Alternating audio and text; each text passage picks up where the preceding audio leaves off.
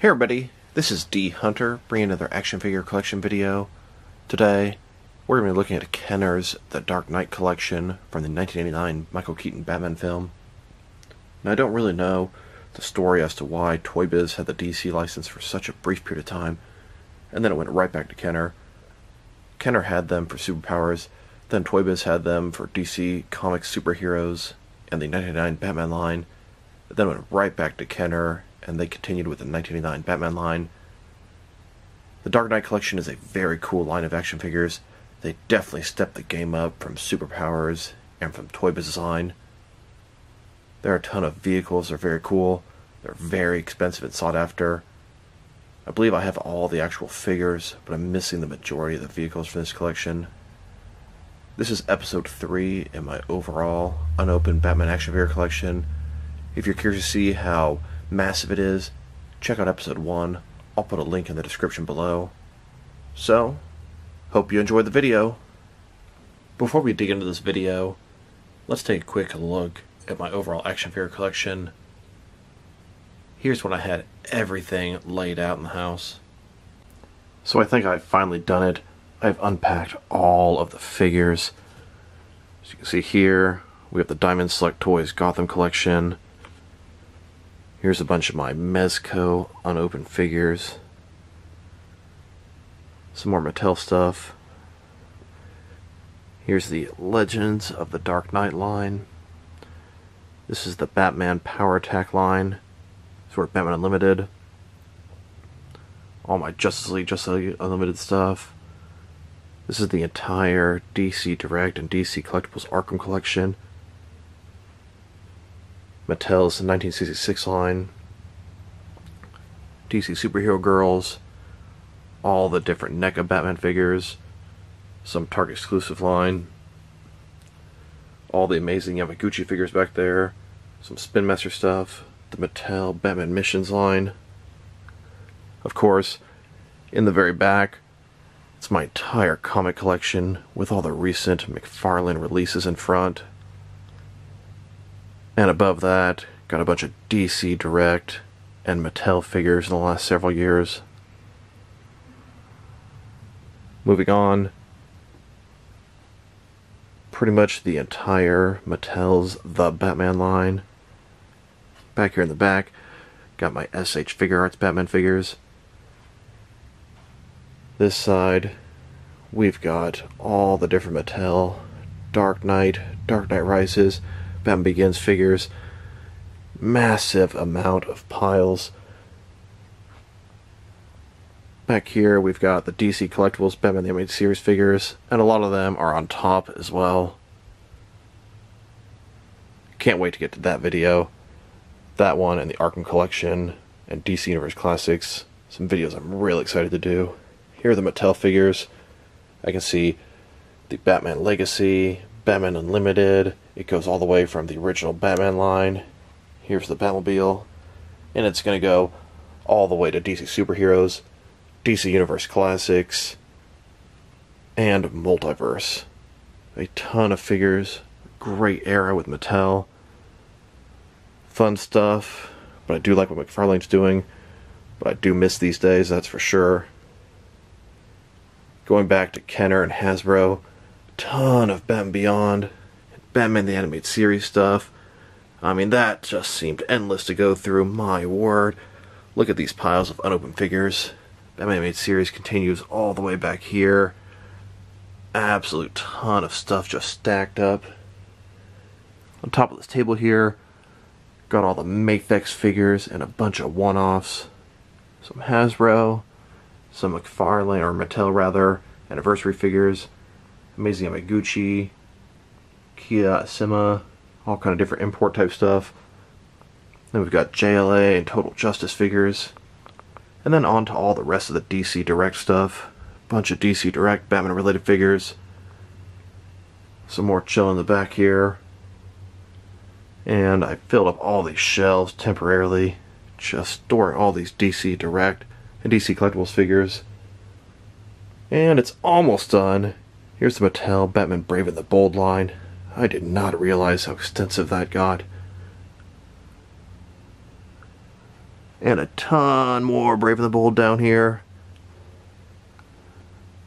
Moving on again, some old Toy Biz, Super Friends, and DC superhero figures, leading into the Dark Knight collection.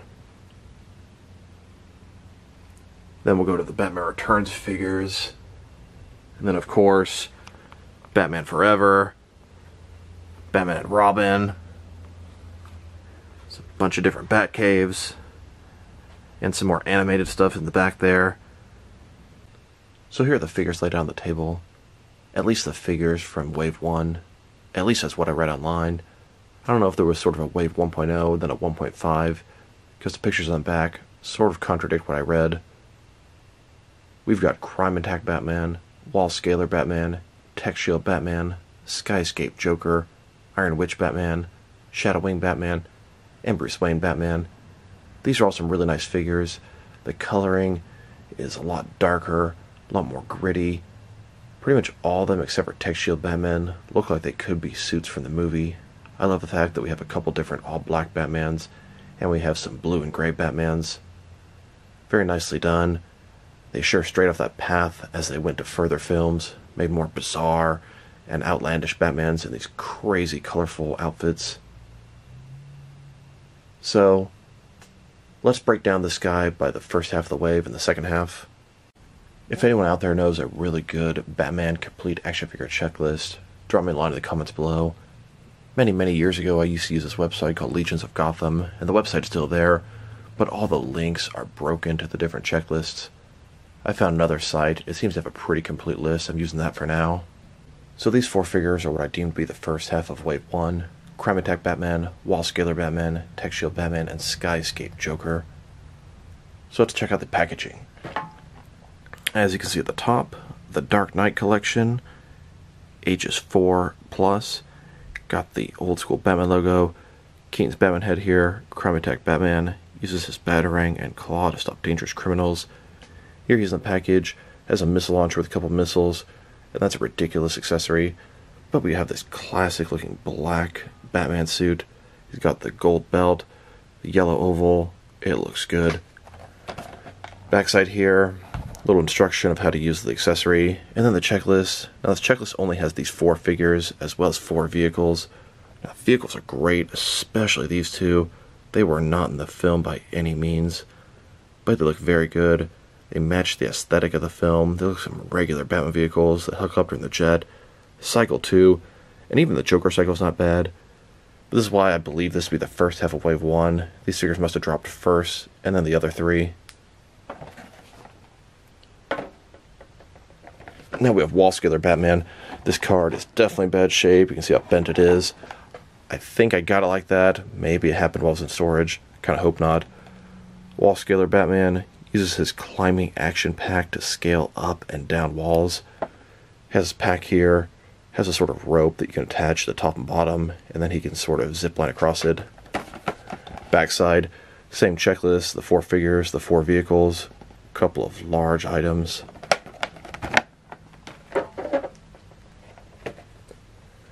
Then we have Tech Shield Batman. NECA did a re-release of this guy, and it's really cool. Uses his flight pack and shield suit to escape from danger. He is in the wildest outfit. The gold outfit does not match the film. Sort of their first step towards straying in all those crazy Batman variants. Backside, same checklist, just the four figures.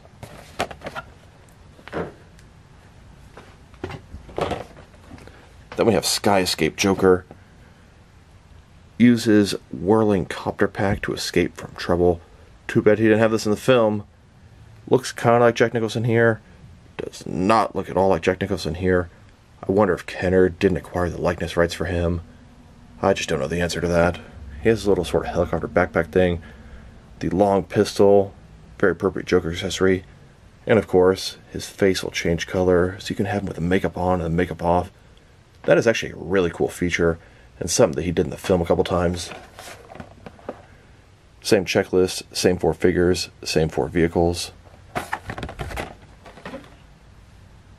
Now I don't have any of these four figures loose. But keep in mind, my loose Batman collection is typically 6 and 7 scale. I didn't really bother with any of the 5-inch figures, as they don't really do anything to enhance my open action figure world. As a kid, I had Tech Shield Batman. I might have had Crime Attack Batman. Definitely didn't have the others. I would have liked to have had one of these movie Jokers, but I'm pretty sure I only had the Toy Biz version. And then here's what I believe is the second half of Wave 1. Iron Winch Batman, Shadow Wing Batman, Bruce Wayne Batman. Now as a kid, pretty sure I had Iron Winch Batman. He looks very familiar to me, and I love that color scheme. Looks like the comics. I think I had Shadow Wing Batman. I definitely had a Batman that would stretch his arms out like that and glide. Might have been one from Batman Returns if they had one like that as well. And I definitely had a Bruce Wayne Batman, but I'm pretty sure mine was a Batman Returns version. Kind of hard to tell. I'm pretty sure they look exactly the same. Very nice figures. Like the way they look. So let's take a peek at the packaging.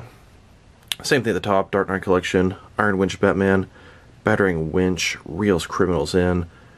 Large missile launcher. And it probably has a rope attached to the missile base. Love that blue and gray color scheme. Backside. Checklist a little bit bigger. It has more figures. You can see they added the Bruce Wayne Batman, a couple of the other ones. They've taken some off as well. But that's sort of the nature of action figures. Just got to move forward. Now there are instructions how to use the accessory. Looks like yes, it does have a rope attached to the missile. Then we have Shadow Wing Batman. Very, very cool concept. I mean, look at this thing. Marked down to $2.50 at Toy Liquidators. His arms would sort of outstretch. I think he'd squeeze his legs or something. And then he'd be able to glide. Very new concept. Action figures' arms could not move out at that point. So it was very cool. He has large sort of battering type thing. Cape spreading, pop-up arms, and handcuffs. I guess these are some giant oversized handcuffs. The backside, same checklist as Iron Winch Batman. Some of the extra figures, some of the original figures missing. This card is in excellent shape compared to a lot of the other ones. Just has that annoying sticker on it. Now here's Bruce Wayne Batman. Quick change suit turns Bruce Wayne into Batman. Now whenever I had these quick change Batmans, they always looked so bad. Just putting the mask on top would look so bulky, but it was still such a cool concept. Comes with gloves, and then a cowl and a chest piece. The rest of the suit was already sort of black. Now I like the fact the figure has that turtleneck. Doesn't look like Keaton, but sort of does. Kind of wonder if they had likeness rights back then, or if they just made him look sort of vague on purpose. Backside, you can see an example of the two of them changing, and the checklist is the same on all three of these figures. And here's the Series 2 assortment. We have Thunder Whip Batman, Power Wing Batman, and Knockout Joker. Now, I thought I had the Crime Attack Batman, and I still kind of think I did as a kid, but it could have been one of these Batman figures. The bodies pretty much look exactly the same, all in the black suit. Then we have Knockout Joker. It's a very nice Joker, definitely not wearing the outfit in the proper color from the film. So let's take a look at the packaging. As you can see, Thunder Whip Batman, spinning arm makes weapons whirl. He's got these ridiculously large accessories that have no bearing on reality. There was a Batman Ninja Star cut out of the film. Maybe that was based on that concept. Nice black suit. Backside, the checklist has changed yet again. We have the Series 2 figures on here, the Series 1.5 figures on there, and there are some new vehicles. There's a Batwing, a Batmobile, and that Batmobile is absolutely fantastic, very sought after.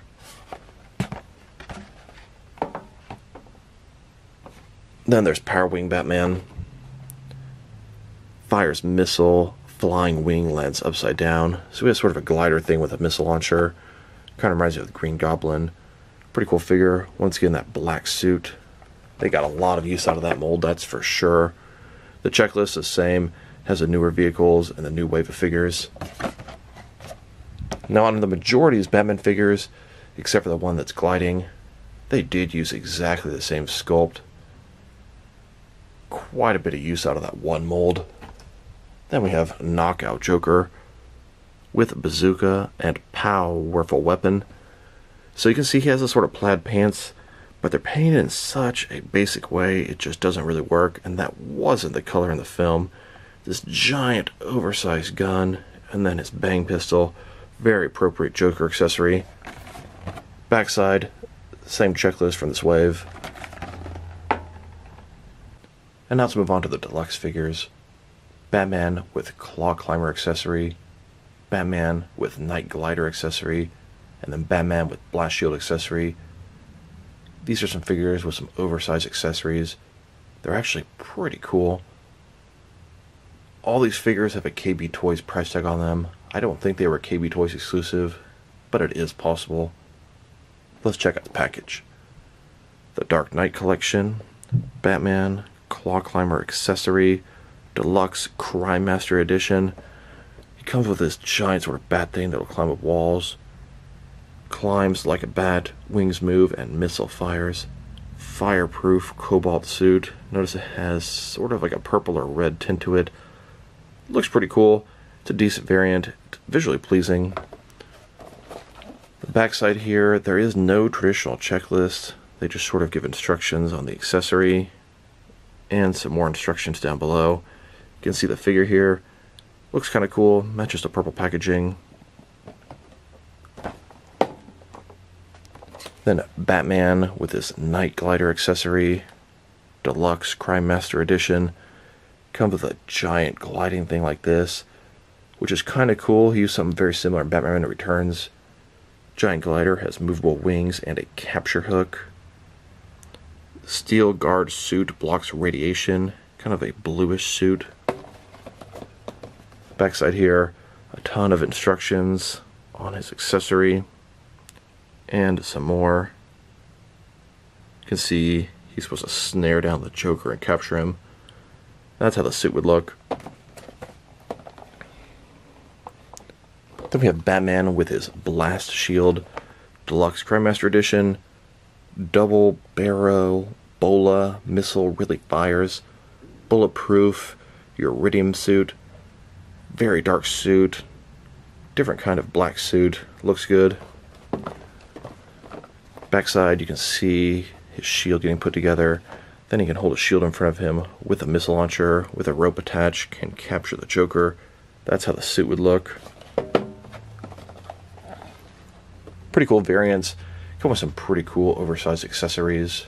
Have no bearing on the film, but are cool nonetheless. Now here are the two vehicles I have unopened. We have Batman and his Bola Bullet vehicle. He came in a later assortment. And then we have the Joker Cycle. He came with the initial assortment of figures. Now, the Joker Cycle was not in the film, but I thought it might be kind of cool to have a couple of these for your Joker gang. It's a pretty basic bike. It is actually complete reuse from a motorcycle from the RoboCop line. Or in turn, the RoboCop one was probably reused from this guy. He's got the firing Joker face in the front. The Joker Cycle fires the Joker mask at enemies. Backside, you can see the vehicle. And there's a little checklist with a bunch of other vehicles. And then the Batman Bola Bullet. It's a pretty small thing he fits inside of. It fires a missile. Looks like it has some kind of string between the two missiles.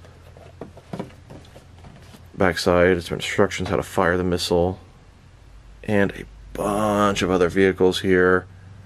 Don't remember seeing this one before.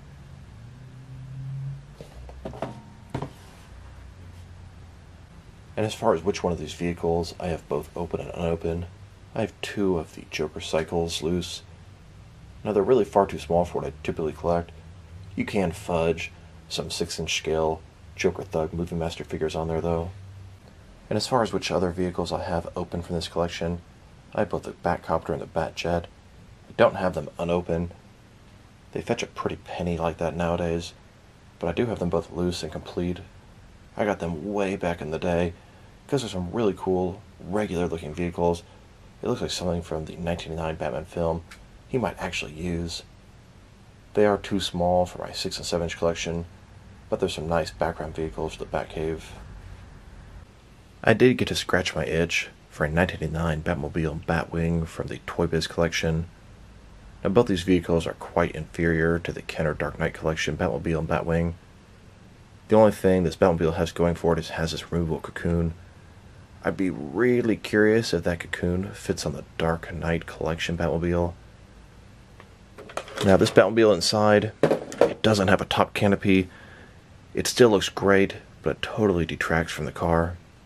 Now, the one from the Dark Knight Collection has that canopy and it slides forward and back. Really wish I had that vehicle. It's magnificent. And then this Toy Biz Batwing here, it came with some sort of handle underneath it so you could hold it like a gun. Really stupid. Had to take that thing off there. It looks good, but the Dark Knight Collection one looks even better. On the back of the card here, you can see the Batmobile, and it has a canopy. You can also see the Batwing. The Batwing, it looks pretty similar, but the coloring on the bat symbols, just the Batwing overall looks better, and it's going to lay on the floor flatter. And this Batmobile, my word, it looks perfect. I really wish I had one of those. Now that might be the end of Kenner's The Dark Knight Collection, but it continues in one way, shape, or form. Here's a 2-pack from the Batman movie collection. You can see at the top there, it's got the 89 logo and Batman name. It's Batman versus the Joker.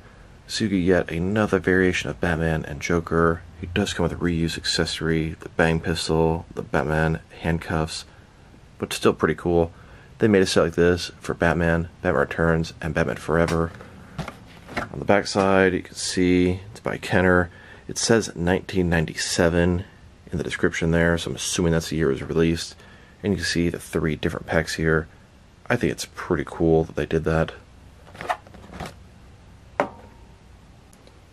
In recent history, NECA made a Batman Keaton Batman. It was actually an homage to the Toy Biz version, but one could argue it's sort of a re-release of any of these black suit Keaton Batmans.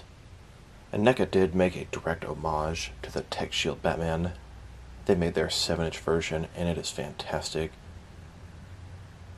It got released as a Loot Crate exclusive, but was originally supposed to be some sort of art show exclusive in France, something like that. They didn't flat out say that, but the pack of the package here kind of shows the dates of this event, and I believe it's in French if I remember correctly. Kind of interesting. Love NECA's homage figures. They make a bunch of Kenner throwback in different various lines. RoboCop, Terminator, Alien and Predator. And then kind of similar to what the other action figure lines do, NECA did make a bunch of different variations of this mold. We've got the gold Tech Shield Batman, the black suit traditional Keaton Batman, and on the right, we have a purple, I believe it was a Nintendo throwback Batman. One thing I did fail to mention in this video, they were originally going to make the Wayne Manor compound a Batcave combo set in the Dark Knight collection. I remember seeing it in some of those toy booklets that some of the toys would come with, a little catalog for future releases. I guess that idea got scrapped. Maybe the retailers were hesitant to pick up such an expensive item. But it got released with Batman Returns, Batman Forever, I believe Batman Robin, Batman Animated Series at least 2 different times. So it definitely got the retailers to get on board after they saw the success of the Batman 1989 film series. So that was my review of the Dark Knight Collection Kenner series. It's a fantastic action figure wave, a lot darker and grittier. Most of the figures look like they could actually exist in the movie universe. As Kenner progressed through the other different series, they got a little wilder, a little more creative, a lot more kiddie. Dark Knight Collection will always have a special place in my heart. I remember I was 5 years old when that movie came out. I had the figures afterwards, and there's a lot of nostalgia tied to this wave. The vehicles are fantastic, very hard to acquire nowadays, and the figures themselves are pretty good. Sure, they're dated to nowadays action figure standards, but back then, they were almost revolutionary, groundbreaking figures. Looking forward to doing episode 4. That's going to be Kenner's Batman Returns collection. Hope you guys enjoyed this video. This is dHunter. Thank you guys for watching. If you liked the video, press like below. If you have anything you want to say about the video, add to the comment section. If you want to see additional action figure collection videos and action figure reviews, press subscribe. I do appreciate when you do that. Once again, this is dHunter. Thank you guys for watching this video, and I will talk to you guys real soon.